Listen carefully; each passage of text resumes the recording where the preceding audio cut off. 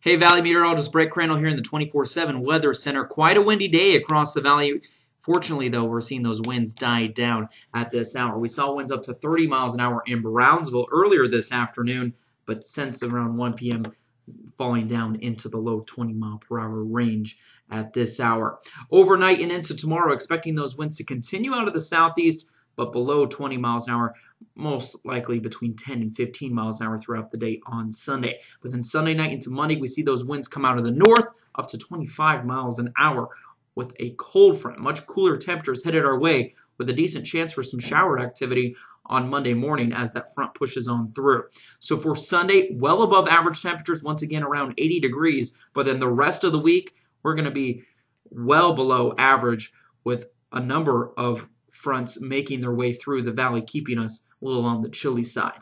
Overnight tonight, though, very mild conditions, mostly cloudy skies, temperatures in the mid-60s by lunch tomorrow, upper 70s for most of us. Mostly cloudy conditions across the valley tomorrow, highs around 80 in Brownsville, 75 at the island. Mid to upper valley temperatures pushing into the mid-80s once again, 83 in McAllen, and into Starr County, 86 in Rio Grande City, still with mostly cloudy skies.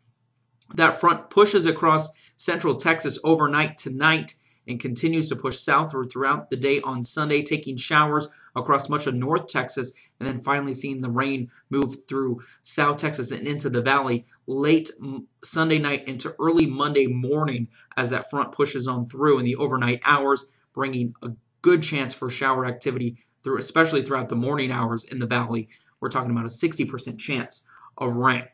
So your 7-day forecast shows cooler than average temperatures all week long. Your overnight temperatures on Monday night will be rather chilly, falling into the 40s early Tuesday morning, but finally rebounding into the 60s for your highs on Wednesday across the valley.